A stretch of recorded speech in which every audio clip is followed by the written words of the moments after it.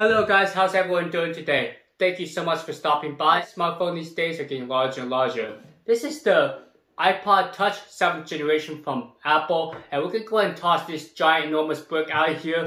Yes, we don't need that anymore. Let's take a look here.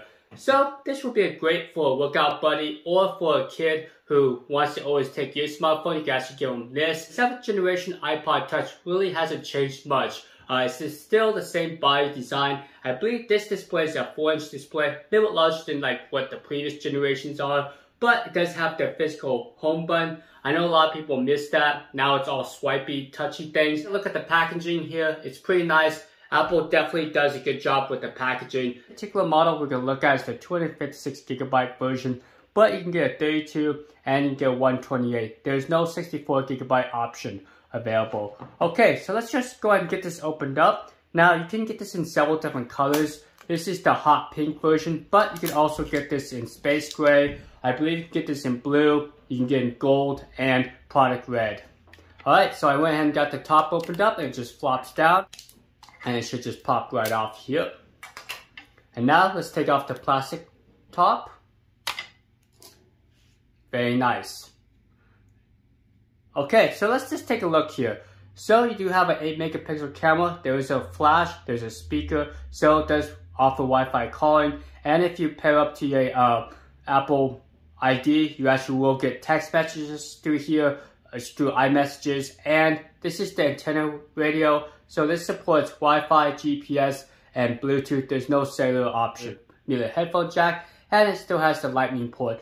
Keep in mind the new iPad mini has the USB Type-C, so it's kind of interesting that they still have the lightning port right there. Mono speaker right there.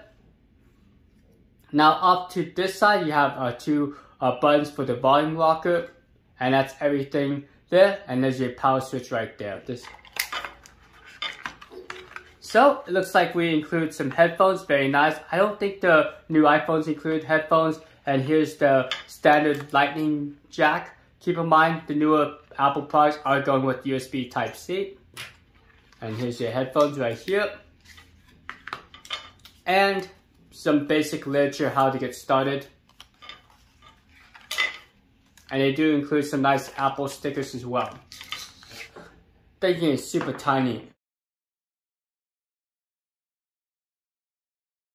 Okay, so I got everything paired up. I've been using this guy for a few days now, and overall the setup process was pretty straightforward. If you have an iOS 11 device or later, you can just bring it over and it automatically syncs over all your data.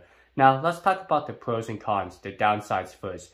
Take a look at these headphones. Now personally, I don't mind the feel of the headphones, they look okay, but my biggest gripe is the fact that this particular version does not have a wired remote control. So sadly I can't control the volume, my assistant, or change the next or previous tracks. Now, if you're spending $200 on a device, really Apple should include a wired headphones with the remote control. So toss these aside and get yourself a nice wired headphone set or Bluetooth set.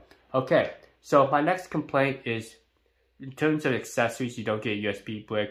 I know a lot of you have a ton of USB bricks laying around, so it's not a huge issue, but really, if you could just include an extra one, it's not a big deal. It's just a nice little touch. Okay, so the next thing is the music player. Even though I primarily going to use this for my music, one interesting thing is you have to individually download each song or album. You can't just say download all.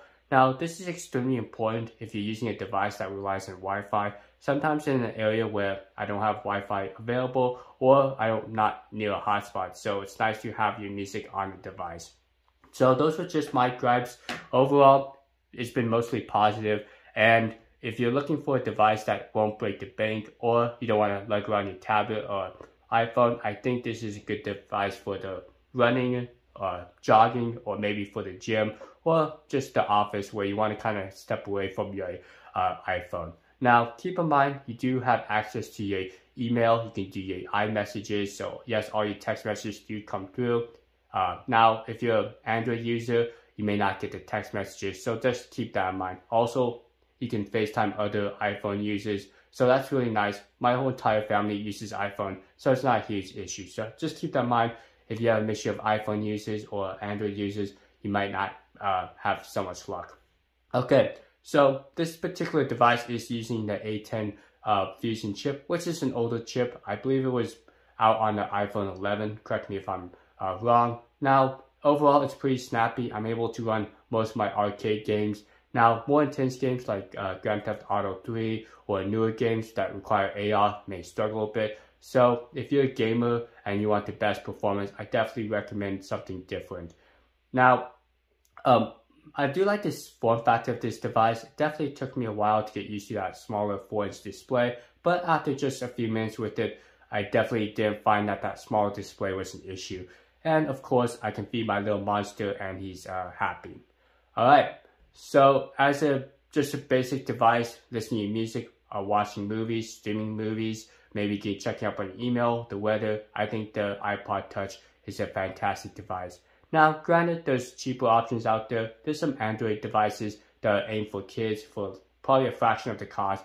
So if you want to go that route, I definitely recommend checking those out. $200, even at a starting price point, can be a little expensive for a small child.